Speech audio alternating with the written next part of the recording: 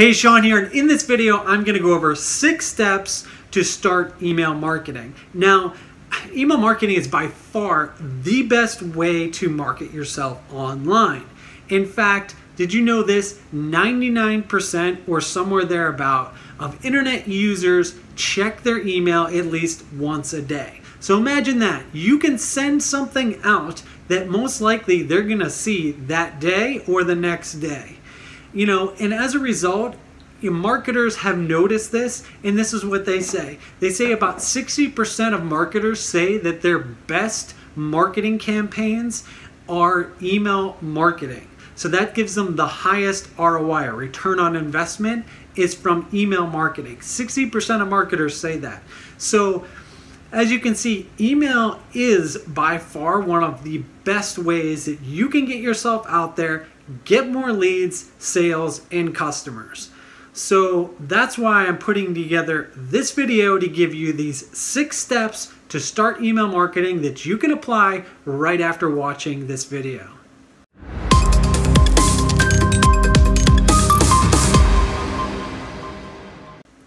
All right, let's dive into those 6 steps to start email marketing, starting with step number 1, which is to get or grow an email list. Now, getting an email list and growing it is by far probably one of the most important steps on this list, because without it, you can't really do much.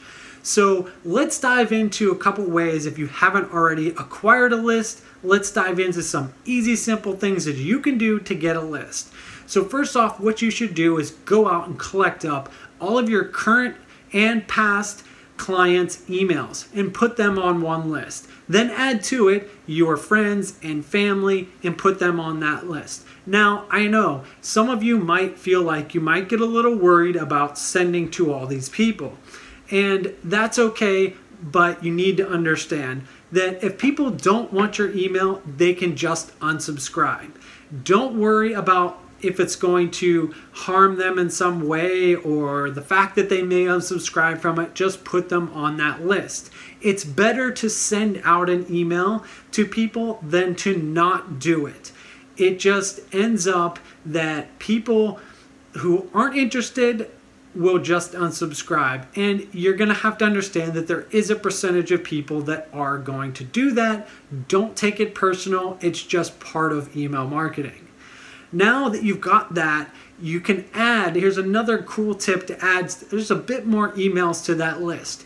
Go to your own email and copy over all of your email contacts. And those are people that have sent you an email or you've sent them an email, and put them onto your list. Again, don't worry if some of these people end up unsubscribing or you think they might. Just put them on the list and then go from there. So there you have it. You should now have at least an email list to start with, and then you want to do and set up, which is probably one of the most important steps to this, which is to set up some way of continuing to grow that email list. Now, this is important because you have this email list, and if you don't continue to grow it, it's going to get smaller and smaller and smaller because people are going to tend to unsubscribe eventually. You're just going to naturally get a percentage of people that do that.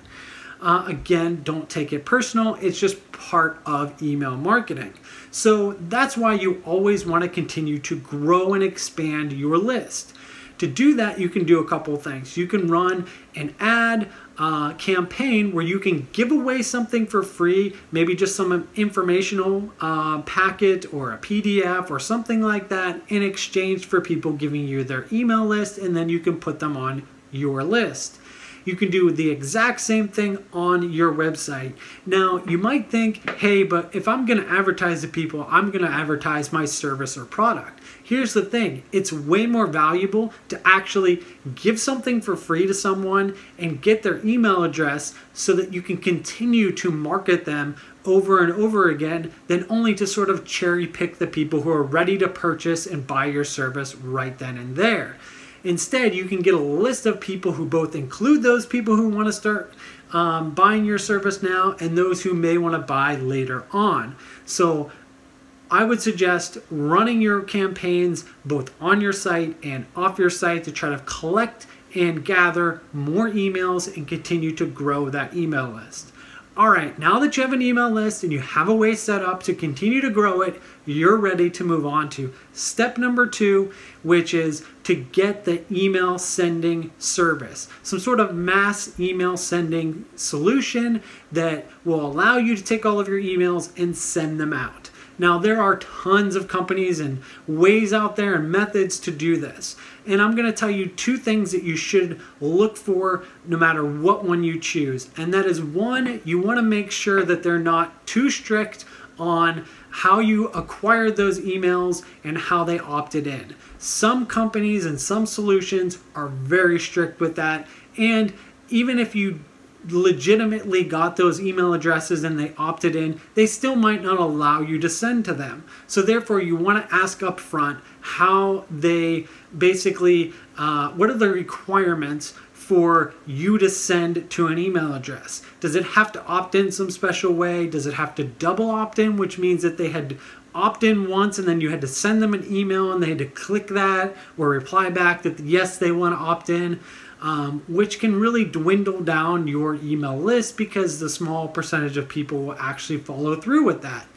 Now, so you want to check that out, find that out, and go with the company that doesn't restrict you as much on that. The other thing you want to check out is how many emails you can actually send. Now, some companies kind of trick you almost in a way with this.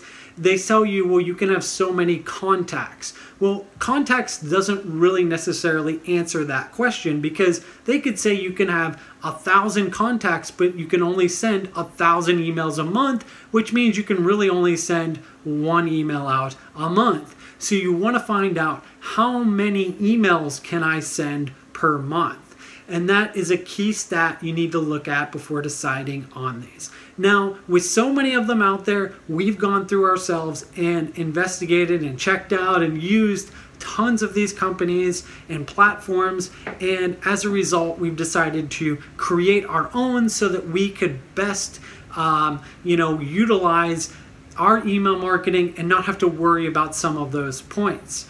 So if you're interested in that, you can feel free to reach out to us. There's a link in the description of this video for a free evaluation. Click on that, fill out your info, and you can get in touch with us that way, and we can talk to you about getting you set up with that.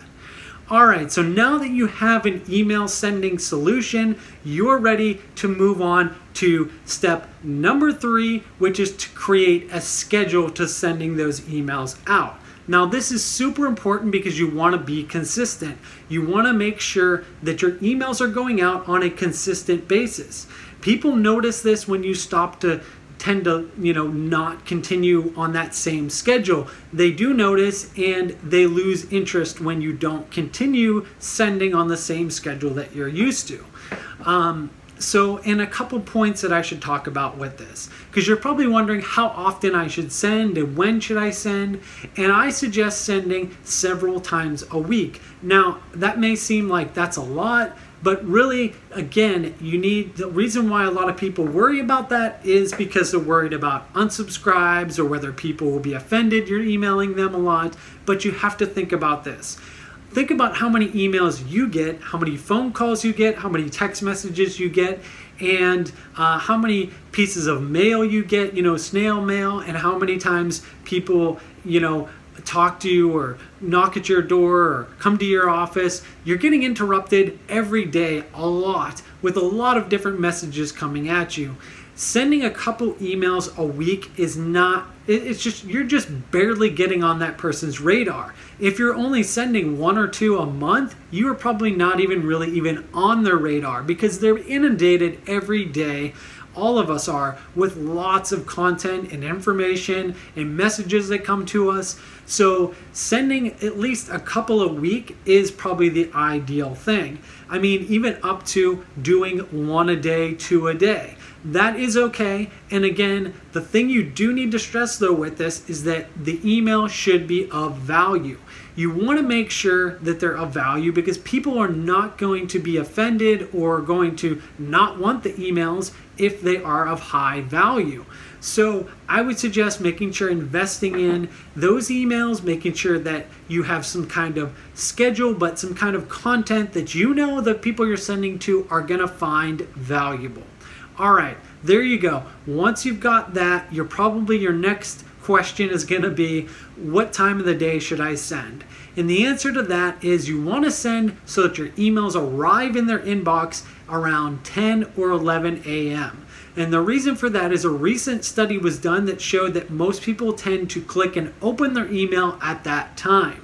So you don't want to send your email at that time. You want to send it before then so that it actually arrives in their email box just before then. And the reason is because then on their email list, you're going to be at the top in their email box, in their inbox. So the first email they're going to open is going to be yours and read it. So there you go. That's a quick little trick. Now, the only exception to that time, 10 to 11, is on Sundays. For some reason, that time seems to be about, the ideal time is 9 p.m.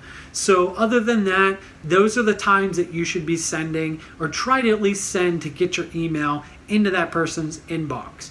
All right, so now that you have a schedule and you know when to send these emails, it's time to move on to step number 4, which is designing an email template.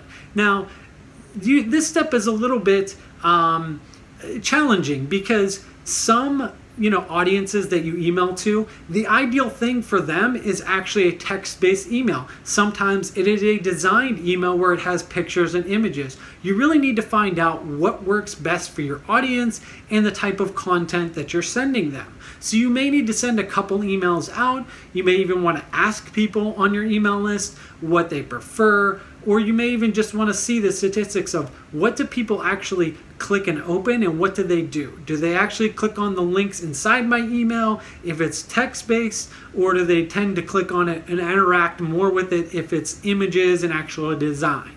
Now, so let's go on the end of you're actually making a design. So with that, a few pointers. You want to make sure that at the top of your email, your header, or if you have a picture at the top of that email, it doesn't cover up the whole email so that they have to scroll down to actually start reading your content. Because here's the thing, when people don't see your content right off the bat, a percentage of them are just going to delete or just skip on to the next email. So you want to make sure that you put your most important things at the very top where people can actually see it.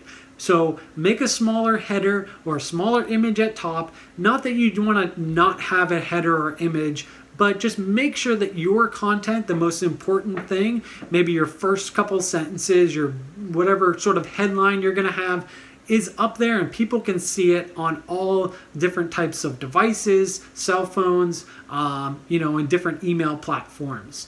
So once you've got that, the next thing is making sure that the meat of your content of your email is not too long. Now, I saw a study where they said the best performing emails were something around 50 to 150 words. So that's not a lot of text. So you don't want to go too crazy on writing really long emails, and it kind of makes sense. People don't want to probably read a whole bunch. They've got a lot of other emails probably to go through, so don't make their job harder, or they're probably just going to skip on to another one. So once you've got that, the last thing you want to do is make sure that that email does include, whether it's a text email or a designed email, that you're including your company name or your name and an address and contact information, and also a way to unsubscribe. Those points are critical because they're actually required by law that you include that on your email campaigns. So make sure you put that there, and I suggest just putting in the very footer of the email. Try not to maybe draw too much attention to it because it's really not the point of your email. The other things are. All right, so now that you've got your email designed, you're ready to move on to step number 5, which is to check your email's sending score. Now, this is big, and a lot of people don't know this, but your email address actually has a sending score. And if you have a bad score, it doesn't matter how good your emails are, they're not going to end up in the inbox, and they're going to go to the dreaded spam box. So you want to check this, and without getting into the technical details of what makes that score high or low, one thing you can do is just go to Google and search for check my email sending score, or search for email sending tools, and then just go through one of those sites and sort of check over your email. Now, there are probably some other points that maybe some of those tools, not every one of those tools is going to go through every one of the points and things that you need to look over. So if you're really serious about making sure that you have the best email sending score you can, in the link, in the description of this video will be a link for a free evaluation so that we can help you with that. We'll check over your email sending score, we'll look through it, give you a report, and talk to you about what you can do to improve it if there's some issues, and go from there. All right, so after you've checked your email sending score, corrected any issues that you found, you're ready to move on to the final step, which is step number 6, which is to actually send your emails out. Now, before you do that, the probably most critical thing you do is actually send yourself that email. That way you can check it over, make sure you actually get it in your inbox, and check over the email, click every link that's in the email, check that all the images work, check over the spelling one last time before you send it out. Once you've checked it, everything looks good, then go ahead, send your email out. Now, it doesn't stop there. I should also note that after you've sent your email out, you do want to check over your stats of your email. How many people opened it? How many people unsubscribed? Now, again, don't worry so much about the fact that people have unsubscribed. If they do, people are naturally going to do that. But instead, look at these things and think with how you can better your email next time you send, so that your email does end up getting more opens and more clicks, and you end up with an even higher valued email, and as a result, your ROI on these emails and your campaigns does better. All right, so there you have it. That was the 6 steps that you can use to start email marketing. Now, if you're not sure what to do still, or you need a little help with any of these points, or you want some additional help on this, and you're ready for an even advanced steps on this, go ahead and look in the description of this video. We're going to give you a free evaluation. Just click on the link you'll see in there for that, and then fill out your information, and we'll talk with you about getting a better perspective of all of these points for you and whatever areas you need to address. So there you have it. Good luck with your email marketing campaign.